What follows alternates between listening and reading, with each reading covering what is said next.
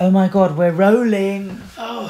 For the last time this season. Oh, it's been a journey. It has indeed. Hello everyone. Like we've just done this. Tell me about it. Hello. I think we're still jet lagged. I think we're still jet lagged, but anyway. Hello Finale. everyone. Hello everyone, my name is Asifa Lahore and I'm Britain's first out Muslim drag queen, and I want everyone who's watching this who hasn't subscribed already, please subscribe to my channel and hit the bell notification button so that you can get future videos. Now, I'm here with my bestie, good old Shepherd's Bush. Hello everyone, hello Asifa. We have been watching the finale at the Oval Tavern in Croydon.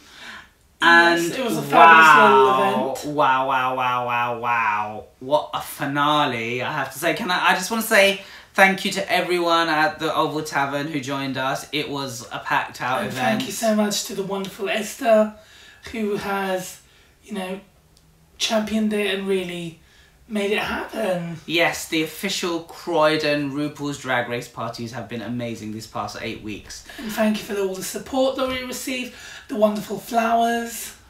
And from also... Julia and Alessandro. It's just such support. Exactly. Shepherd's Bush and I will be at RuPaul's DragCon UK in January 2020. We will be there with our exotic jewels.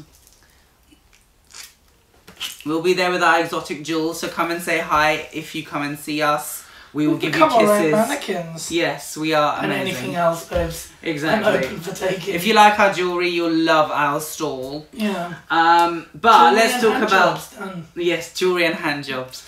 But let's talk about the finale. Yes. Do you know what? That's one of the best finales of RuPaul's Drag Race I have ever seen. In the longest time. It harks back to me to season 3, season 6.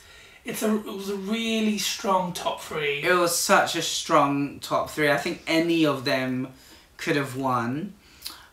Obviously, we know from previous seasons that a finale... We'll be in bed soon. Oh God, I'm so jet lagged. We know from previous finales that there's always a performance base. So either, you know, the queens basically are in a music video of RuPaul's songs, or they do a remix of RuPaul's songs. And in this finale, there was a remix to RuPaul's song Rocket to the Moon, which I must say, to the moon. That song is catchy and it's set in It is super catchy. Love it. But before we got there, each three of the top 3 queens, just had a moment to kind of really think about, you know, what they'd achieved. Yes. Which was, you know, so momentous. Because again, they're the first British queens to have this privilege of being, you know, the top 3. Yes. And they just spoke about what it meant to them, what it meant being there, you know, as those 3. Yeah. And you really saw, you know, how much it meant to each of them. And how, you know, they all represent something different. Yeah. But it really meant a lot to them. My heart went out to Vivienne when she spoke about her, you know, her addiction past. To Bagger, who spoke about, you know, her insecurities of her family and how that's impacted her. To Davina speaking about how hard she pushes herself and how, you know, she felt that she is really good and she is really polished. Yeah. There was just such vulnerability with these top 3. Yeah, and they weren't afraid to show it. Even Bagger, like when she was talking about her relationship with her mum, it was quite moving. I found that quite honest and moving. Yeah. I'll be honest, I couldn't care too much about the remix, about the song. Like, I didn't... That song, I like RuPaul's version on itself. I wasn't that blown over by the remix, if I'm honest with you. Yeah. I think the verses, each of the top 3 verses just kind of blended into each other. And again, because we didn't know that they were actually recording a verse. Yeah. When they started singing, I was like, oh, it's the actual verse. No, but it was, RuPaul did say at the start that you will be recording your own verse. But they didn't show that. They didn't show the recording of it, which I found quite odd. Because, you know, again, because there was so much to pack in that when they started singing, I was like, that sounds like Bagger. Yeah. It just caught me off guard. Yeah. There were certain things that I loved about the finale, like little tweaks that, you know, the US version doesn't have. So, for example, they kind of had the reunion episode within the finale where all the queens returned. Very quick. Yeah. But I think that really worked. Yeah, it did. And that was the real plus of the UK series, where they kind of just condensed everything. It. Yes. I think it was good having it just one episode. You know, we had Untucked in the same episode, we had the reunion in it. And it was really good to see those queens in there. Yeah. You know, cracking jokes. Yes. You know, saying, you know, something one pulling their legs, saying, you know, we're here to judge you, choose top 2. Yeah. That was really, really funny. I'm glad we got to see them all. And Vinegar Strokes killed it. She looked amazing. Bar nearly falling when she came onto the runway. Yeah. But just, it was such a strong episode. Let's talk about the final performance. So they had to do like a Strictly Come Dancing sort of skit. They had to dance. Yeah. Bagger killed it. Well, Bagger's just such a performer, isn't she? I love Bagger. I thought she was amazing. Davina was wow. Yes. Like, wow. But again, the Vivian holds her own. Yeah. And then top 3, you know, runway look. Oh, wow. I have to say, for me, Bagger looked okay, but Davina and the Vivian were just exquisite. Absolutely exquisite. The Vivian was resplendent. Yeah, resplendent was stunning. Just so beautiful. And then, you know, let's talk about the elephant in the room. Top 2. The top 2 were Vivian and Davina. Deserved? Very much so. I love Bagger. Yeah. Love what she represents. Yeah. However, I felt that she was pipped up to the post by the other 2.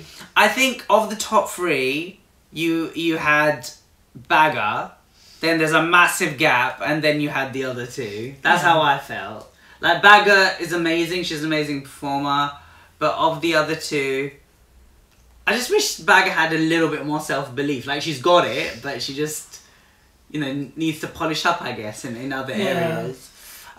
What did you think of the final lip sync, which was to I'm Your Man by Wham, which was a very interesting choice. It was very British, which is what I loved about it.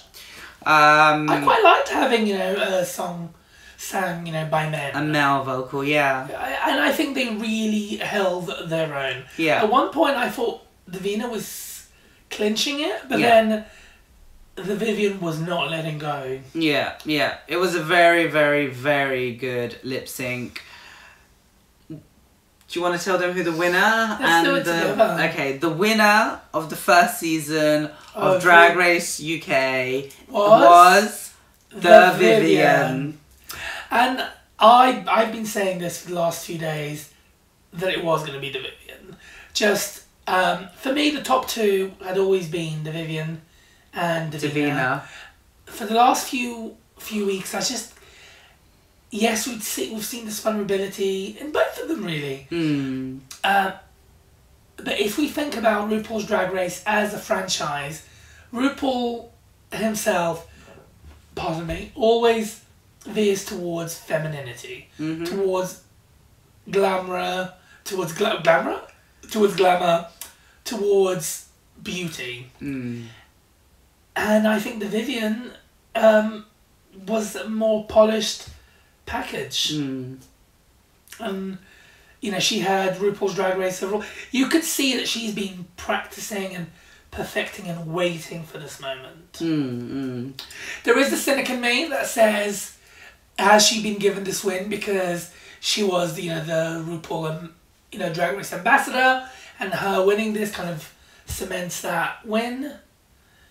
But I'd like to think that she came to play. I'll be honest, I was very disappointed that Davina didn't win. Not only, obviously, you know, I know Davina from the scene, but I was disappointed that Davina didn't win just because I think she represented the competition. She was all-rounded. She was never in the bottom, for example. No, she wasn't. You know when RuPaul said, you know, that the Vivian represented 21st century drag? Yeah. I was like, she's got it. Right. Okay. In that packed room that we were in. Yeah. I was one of the only people seeing the Vivian. Yeah, you were. Everyone was screaming for Davina. Not that I knew, but listen, Davina has been the most vulnerable and the most real. Yeah. I mean, look, good luck to all of them. So everyone who took part and made the casting in this year's Drag Race UK. It was a phenomenal success. Amazing. I mean, 6.5 million views, you know, and that was just at episode 6. God, I think this must be widely watched finale in the UK. It's been a major hit on BBC Three. I'm so glad season 2 has been commissioned. I'm already looking forward to it next year. And what do we hope for season 2? What do I hope for season 2? Just more diversity in the cast. I'd love to see more people of colour. I'd love to see different types of drag. Yes. You know, that would be nice. It would be great to see some more trans representation. I would love to see trans representation. And, you know, perhaps even a bio queen. Yeah, maybe even a bio queen. I hope that we get to the point where we acknowledge that drag isn't just LGB or G specific. Because, you know, there are so many facets to drag, and drag is just, you know, getting that bravado and standing up. Definitely. And I wish, you know, the show showcased that a bit more. Yeah. But, you know, it already does so much. Yeah. And we are so lucky to have it, you know, as a platform, and also to have our own franchise now. I'm just so glad that we've got something that is undeniably LGBT and queer on the BBC. On the BBC. DDC. On the BBC. As RuPaul said, you're watching the BBC. There you go. And on that note, honeys, let us know what you think in the comments below. Thank you for watching us and listening to our rants and rabbiting on, and hopefully we'll see you for season 2. Yes, we shall be doing season 2, and also we shall be reviewing All Stars 5 as well, which will be starting very soon, which is next month. Chills. All chills up and down your stuff. I can't speak English. Let's finish this. Yeah, let's finish this. We're both tired and jet lag and we need our bed. So Phil, right now, enjoy the finale if you haven't watched it, but bye!